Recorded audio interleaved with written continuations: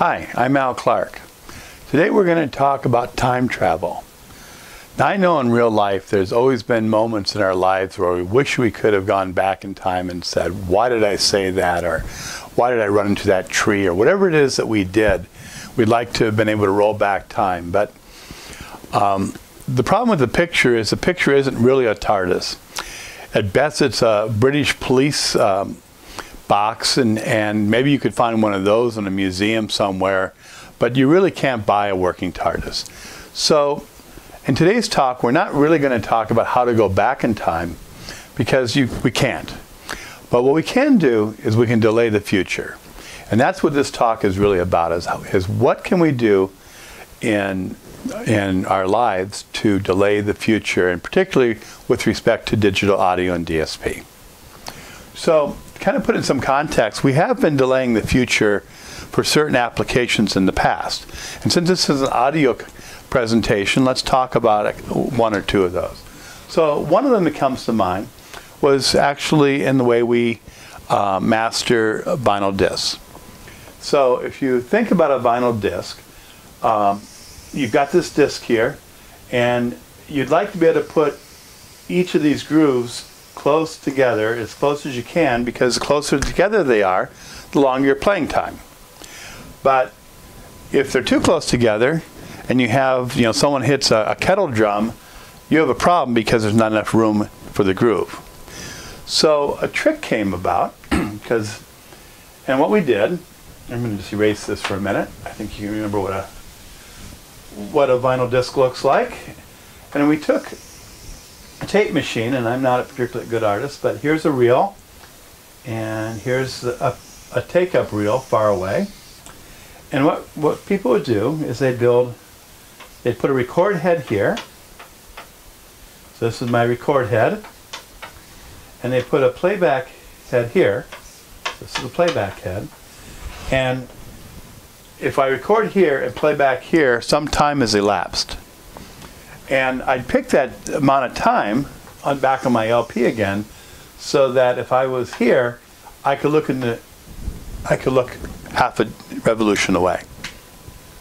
So essentially, I could anticipate what was going to happen half a revolution ahead, and then I could adjust the width of the cutter head to anticipate when I needed to go wide and when I didn't. And if I did that appropriately on music that had maybe mixed tracks, mixed pieces where I needed more cutter head space or less, I could basically get longer playing time. And this was commonly done back when tape machines was the way we did recordings and the way we mastered things. This would have been a good tape machine and fairly expensive, but it was a technique used, and this loop might have been a little bit, strung out a little bit. So something that we actually did at Danville for the same application probably a decade ago or more is a really simple idea.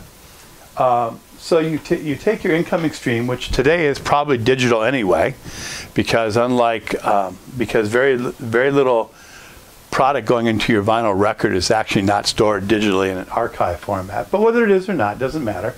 It either goes into an A to D converter or to digital stream, and we can put it into what's called a delay line. This is a delay line. And a delay line, just basically, I get a sample, next sample, next sample, next sample, and I have in delays, if you will, and out the other end comes essentially identical signal to what went in. And once again, now I can say, oh, this is when I anticipate something, but the cutter head isn't until back here. So I have time to say, oh, I need more space or I need less space, and I can make adjustments in some way. And this is nothing more than a simple delay line.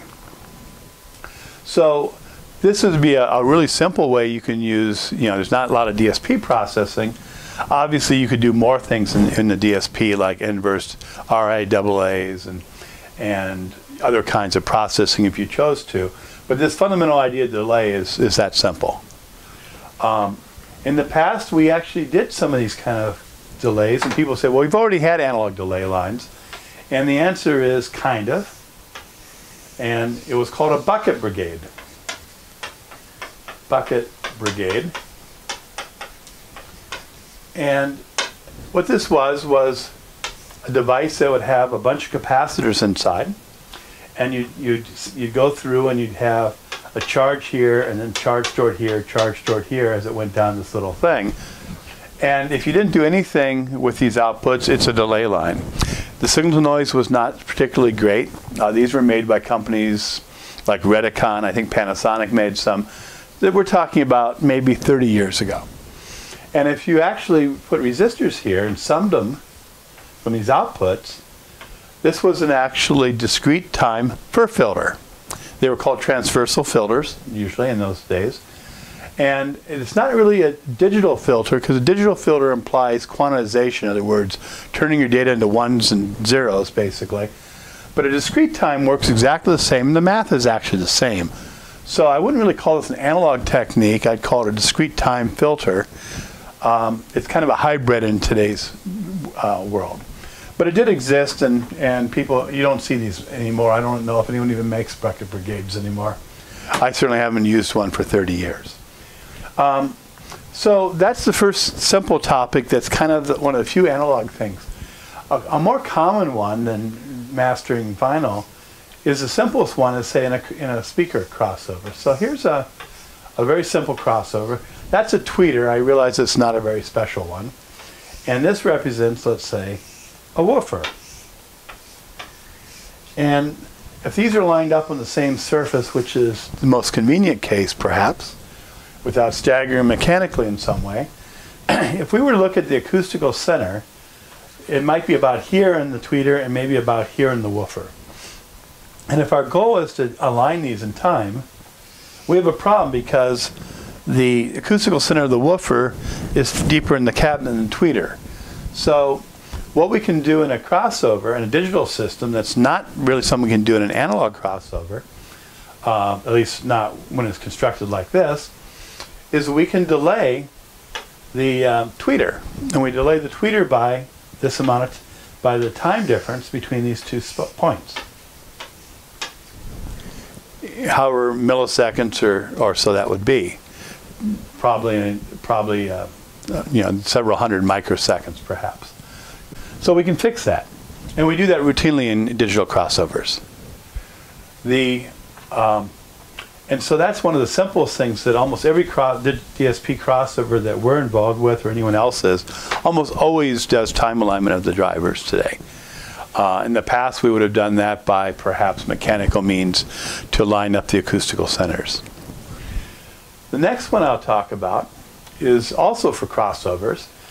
And let's take the tweeter again, because the tweeter is the most vulnerable, typically the most vulnerable driver in your system. Technically, you could do it with any of them. But if we have a tweeter here and we want to protect it in some way, we might want to add a limiter. And in an analog sense, in limiter, so the idea of a limiter is something bad goes into your tweeter and you'd like to protect the tweeter. And this is not a high fidelity moment. This is, gee, I hope I don't blow up my tweeter moment, perhaps, or it's going to sound awful anyway. So we're abusing the tweeter in this case, where I'm assuming we would be. If it's an analog limiter, the problem is that the analog limiter probably finds out that it's in trouble the same time the tweeter gets the data, which means it's a little bit late. So if anything, the limiter is kind of acting a little too early, and you hear it when you don't want to hear it, because the only time you'd want to hear it was when something evil is happening. So we built something called a look-ahead limiter, and a look-ahead limiter works in the same idea that if I have delay here, I can look at before the event happens and say, oh, hey, in a few milliseconds we have a problem. And if we're going to have a problem, I'm going to do something about it and protect the tweeter by, shaping it different, cutting the level, whatever I'm going to do. But effectively, I'm going to limit this thing, and the tweeter hasn't been exposed to the bad signal. Furthermore, since I can look ahead, you're never going to hear the limiter work unless something bad is happening. So under normal audio, it's completely invisible. And that's a really important thing, because the analog limiters are not going to achieve that. Now, of course, if I've delayed this in a look-ahead limiter, I need to compensate for the other drivers with the same amount of delay. So how much delay is that? Well, maybe it's 3 milliseconds. What's 3 milliseconds? It's 3 feet in time. So 3 millisecond latency is not a particularly big problem. When you have a conversation with the person across the room, you've got maybe, well, social distancing and COVID, you have 6 milliseconds at a minimum between the person talking to you and yourself. So we don't really consider 3 milliseconds a showstopper. So that's a really common thing, and most crossovers will implement that as a commercial portion of their crossover. Now the last one is actually one of the more esoteric ones, and it's actually a pretty interesting one that I'll talk about today. And this has to do with a little more technical, but when we look at an analog filter or an IIR filter particularly, every filter will have what's called an impulse response. And if I put an impulse in, which is basically just a pulse here, what I get coming out of it is going to look something like this.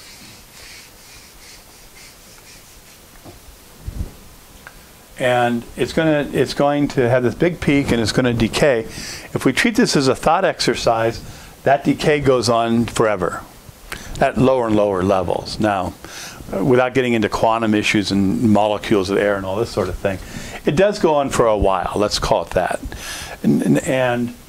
And so we don't have to do it necessarily as a thought exercise and say, well, that's fine. How do we get rid of it? Well, if this goes on forever, to get rid of it, we'd have to start at the beginning of time.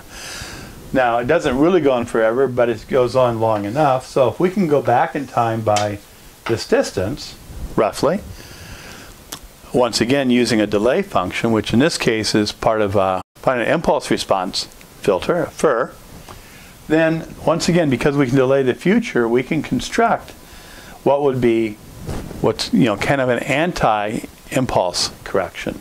And we can't do this in analog form because of something that signal processing people called causality or causal.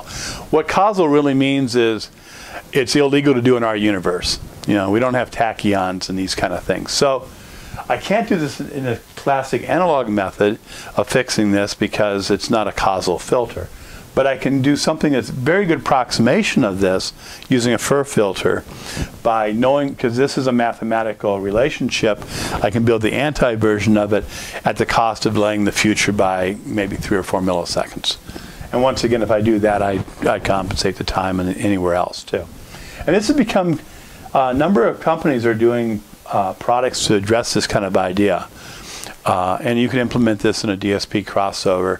And like I said, there are people doing it in music servers and other ways. So this is another kind of interesting idea that is being explored by more and more people in building crossovers. So that's kind of what my wrap for today. And I just wanted to share a little bit of just thinking a little bit different than one way that DSP and digital filters and digital audio adds a new element or a new degree of freedom in terms of solving problems that were just not very practical, if at all, in the analog world. Thank you.